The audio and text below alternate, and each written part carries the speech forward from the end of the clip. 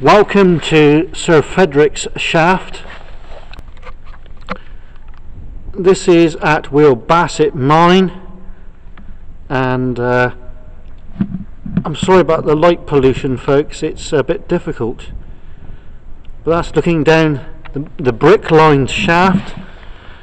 I'll just pan across, bear with me a minute, folks.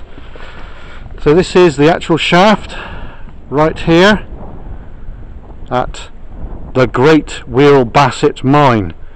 Now this engine house, which I'll just it's difficult to see where I'm going, folks.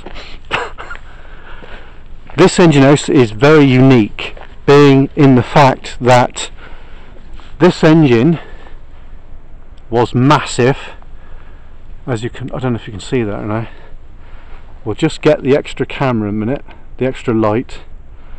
There you go. We're looking through now. This is part of the building here, and oops, just shine that up so it gives you an idea. There's the arch. Look, can you see that? All the way, it goes all the way up to the ridge right up there. Look. So you can look right through. There's the lights from in the distance there, folks. The engine was a horizontal engine, very unusual. I think it was made at Harvey's of Hale, and it was very unique engine. I think it was the only engine like this in Cornwall, and there was the bob in this one was damaged, and there was one that was cast from another foundry up in England, and it was brought here. There is pictures on the internet of this. And the winder house would be just over there. I don't know if you can see that. You probably can't see that. We'll just walk to where the chimney is and the boiler house. I think these were Cornish boilers in here, which of course Cornish boilers are one tube which goes straight through. We're just walking to the former boiler house, and we'll walk inside the boiler house. 1 second, folks. The night vision doesn't seem very good right here. I don't know why that is.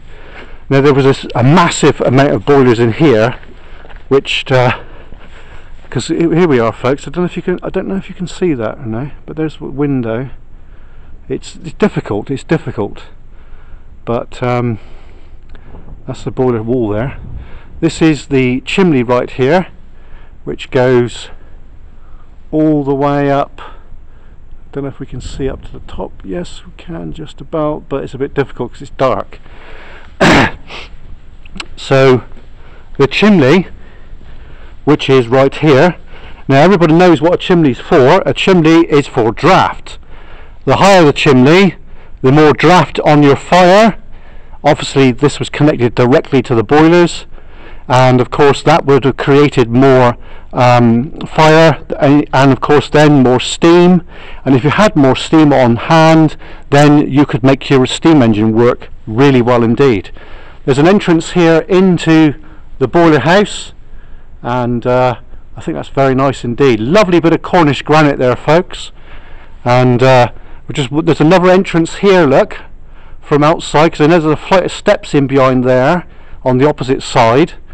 So this is a very special place, very lovely indeed. So the winder, now I would have preferred to have been a winder, and of course the winding man, there probably would have been two chaps in here in charge of the horizontal steam winder. And on this site here, on this building here, there is remains of the grease and oil from the wire rope. You can just, I don't know if you can see that or no, but you can just see the ghost of the oil right there. So the wire rope would have went in through there, and they would have greased that annually, folks, which I think is amazing, absolutely amazing. So there's looking back at the engine, and that was the pumping engine, that was, folks. And of course that engine would have worked 24 hours a day non-stop, because as I say over at Eastpool Mine,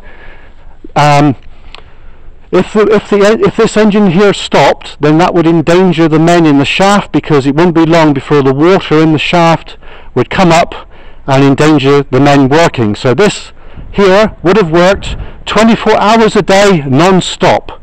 And of course the guys that were in this boiler house, they would have been on a shift pattern 24 hours a day non-stop, and I dare say those chaps would have had a sweat on, because I've been shoveling coal in Kilmerston and it makes me sweat like a pig, I tell you. So, you know, good on you chaps. I hope you are in peace wherever you are. God bless you all. So this mine was owned by Lord Bassitt de Dunstanville. He was the mine captain here, and of course he was quite well to do, as we all know. So we're now walking back to the dry. This is where the miners would have got washed and changed, and I believe this dry here was quite posh indeed, very posh in the grand scheme of things, of course, because obviously when you've done a day's work underground you would be covered in shit basically, so you need to get washed and changed.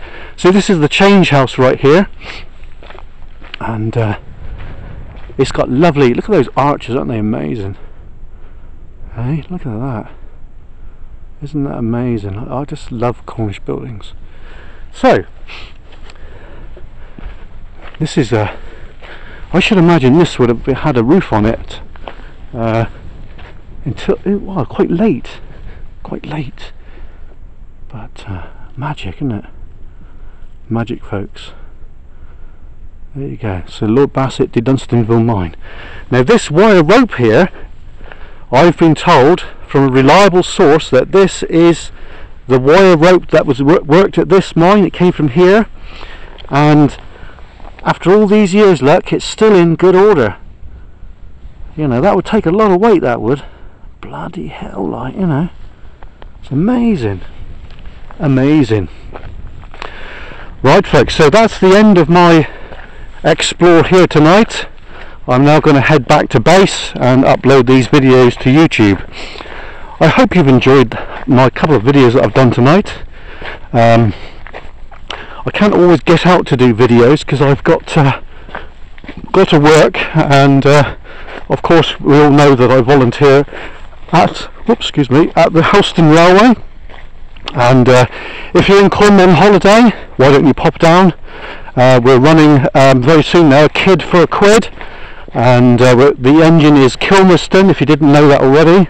It's a 040 Packet, and it's a lovely engine. I've enjoyed every minute of being part of the railway.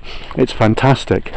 And of course the grand plan is to relay the whole track, put it back from Gwynedd Road to Helston, but we're not going to get all the way into Helston. I think we're going to get to Watermead Trout Industrial Estate, which is very, very going to be brilliant, to be honest.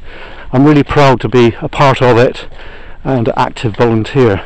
I'm not down there every day, but I do enjoy playing my part. Anyway, folks, don't forget to like, and if you want to comment, if you want to know anything more about Cornish mines, comment, because I'm quite knowledgeable. Obviously I'm to do with Eastpool Mine National Trust as well, so I do know my stuff. Anyway, I'm going to head off because it's raining. I'll catch you later. Cheers and on.